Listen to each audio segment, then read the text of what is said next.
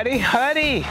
I'm Louise Cohen. I am the founder and director of the Gullah Museum of Hilton Head Island. I want to personally invite you to come to the Gullah Museum, where we are having the oyster roast and other foods as well on April 9th from 11 to 4 o'clock.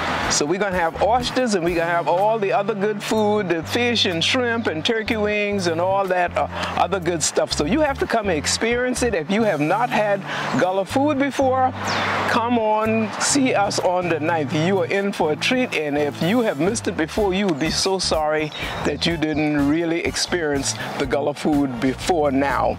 But come, we're going to have a wonderful time. We got music, we got a lot of other vendors going to be here, and of course the fellowship is going to be great.